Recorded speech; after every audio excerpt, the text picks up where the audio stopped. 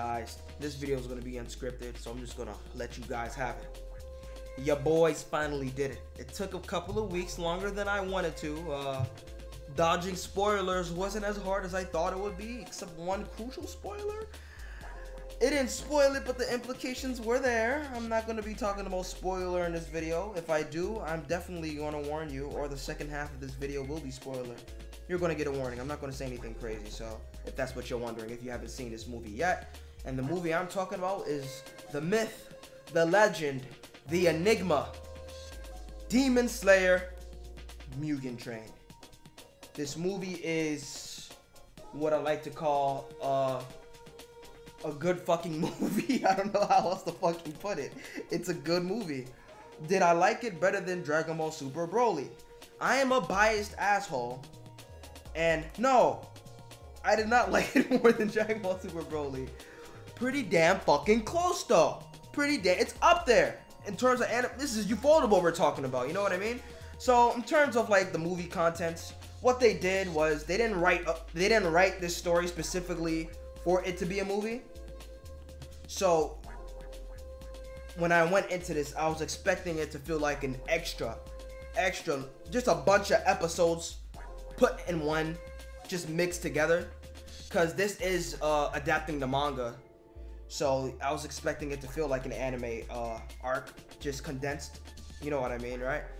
No intros or outros, just every episode together. And that's not what I got. It felt like it was made to be a movie. It was amazing. The way they pulled it off, they did a great job not making it feel like a TV anime, which is something that I can't say the same for other anime movies like My Hero Academia. Two Heroes, not the other one, what the fuck was the other one? Heroes Rising, that's different, but Two Heroes felt like a extra long anime episode. Heroes Rising, they fixed that, so I'm not gonna like shit on them, but that's just an example. Two Heroes felt like an extra long anime episode, and nothing crazy happened. But Demon Slayer, my thing is like Ufotable episodes already look like movies, so I mean they really don't have to do much. But the thing is, they do much. They do a lot. It looks fucking gorgeous. And this is coming from someone who's seen Fate Heaven's Feel. Now, if I'm going to compare the properties, because I've seen Fate Heaven's Feel, Demon Slayer is great, but I don't think the animation comes close to Fate. I think Fate is just another level, because it's a different series, you know what I mean? It's different art style. Demon Slayer does what it does best, and that's being unique, alright? Yeah, Fate has all the fancy CGI and shit, but look at Demon Slayer though. The heavy ink, the fucking eyes, the pupils look like they came straight out of fucking Ushio and Tora. The way the eyes are drawn, the shape, the fucking how they have angles, it looks just like Ushio and Tora, and I fucking love that. That's another supernatural series. It's older, 90s. Fucking watch Ushio and Tora. But this ain't about Ushio and Tora. It's about Demon Slayer, boy. So this movie had everything you're looking for in Demon Slayer. Comedy, which was really fucking funny. A lot of people might not find it funny if you're not used to anime comedy. It might fly over your head if you're just watching it from the outside in, but it's funny. Inosuke, not even Inosuke. Fucking Rengoku was hilarious at the beginning. When they first... Oh shit, he was a funny character. I'm not gonna say anything. You know, I don't want to see, you know. But the comedy was definitely there. I'm not even gonna get to the action. The storytelling itself was godlike. The flashbacks, they make you care for a character that you haven't seen a lot of, and that's great. Even characters, that's something that Demon Slayer has always been good at. A character could literally appear on the episode and die on the same episode, and they know how to make you care about the character by showing certain flashbacks before their death. That always isn't the case though. Sometimes they don't need to, like if it's a hero, you don't need to see the flashback because they're not gonna die most likely. They're the main character. But you learn shit about these characters that you didn't know before. You get some insight. Something that you're probably not gonna get from season 2 or season 1. So this movie is definitely essential for you to watch if you intend to go to season 2. Definitely. In terms of the animation itself, we already know Demon Slayer's animation is godlike, so I'm going to be comparing the movie animation to the animation on the show, I guess. So it is a movie. So the Mugen train is CGI, which isn't bad. It looks great actually because it's a fucking train. It's not an organic being. So you couldn't go wrong with that. The action scenes were fucking insane. They were crazier than the show. I'm not gonna lie.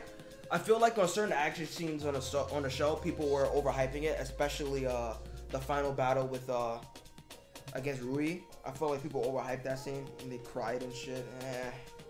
Let me tell you about this movie though.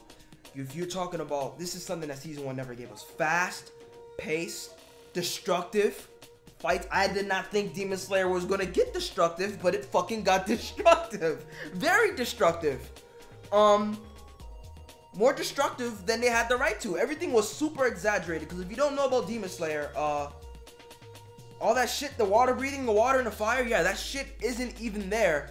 Yet they use enough force to basically, might as well just fucking be there if you're just gonna blow up the whole area, right? Like, holy shit. The power scaling just went up on this movie out of nowhere, and I just wasn't prepared. Especially for the last battle. That caught me off guard. I did not expect the last battle to happen. After everything was said and done, I thought shit was done until a final battle happened. And when the final battle happened, the final battle was just... It was a final fucking fight, alright? It's what you needed on an anime movie's final fight, and it was fucking gorgeous. What else can I possibly say? Watch Demon Slayer Mugen Train. You have to watch season 1 first. Don't watch season 2 after you watch season 1 without watching the movie. If you don't, you're not going to understand what's happening. And characters are going to be missing, and you're not going to know why. Unless you read the manga, then, you know, yeah, then you're pretty much good at that point. But, yeah, I feel bad for whoever's watching it on Toonami and didn't watch the fucking movie. Because when that shit comes on, they are not going to know anything that's happening. That happened on one of the Toonami shows. Sword Art Online, there's a movie that happened that's canon to the story, and then when a fucking show came back, you have to watch the movie, but no one watched the movie. So they were just so fucking confused as to what was going on, and it was hilarious.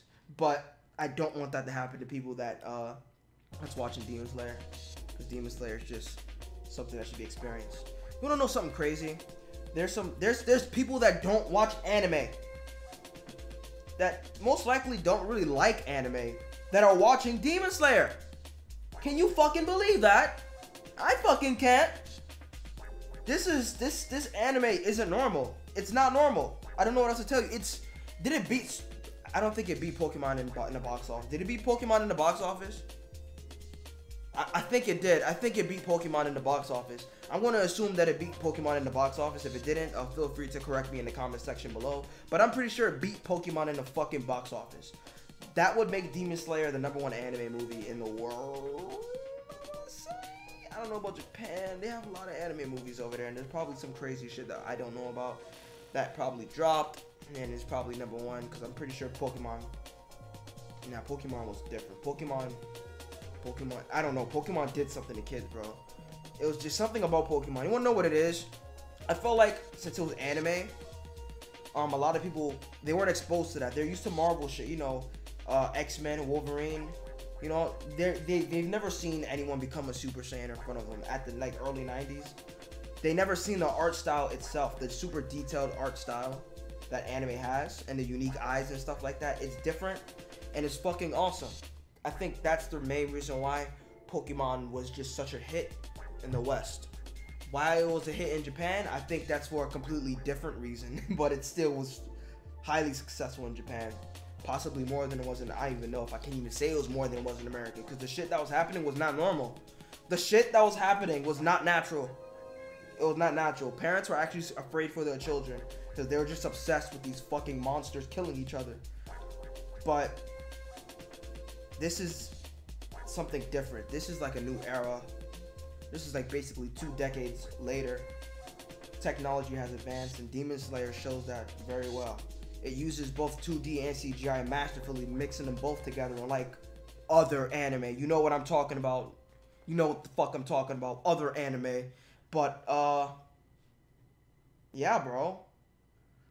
Watch Demon Slayer Mugen Train.